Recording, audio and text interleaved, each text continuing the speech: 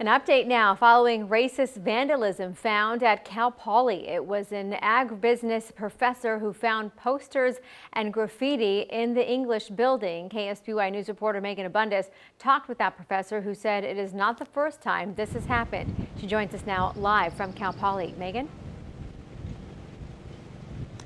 Professors, students say racist posters around campus have been found multiple times other than this instance. But just yesterday, a rash of posters were found in the English building, some of them essentially comparing students of color to animals.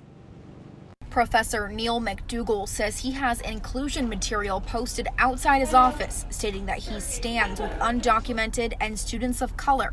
On Tuesday, he came across his property slashed. I looked up at my sign that says I'm an unafraid educator, and someone had slashed with a razor or scissors or a knife across, an X across it. So that was more disturbing. Just down the hall, someone wrote the N-word on a bathroom stall, which we've blurred out, tacked posters outside of his door, and distributed flyers comparing people with dark skin to high rates of rape and homicide. But I think with other students and other faculty, and I've spoken to them, it's extremely troubling, and this is in the context of, our president has said there is no culture of racism in Cal Poly or the United States, and that I find very troubling.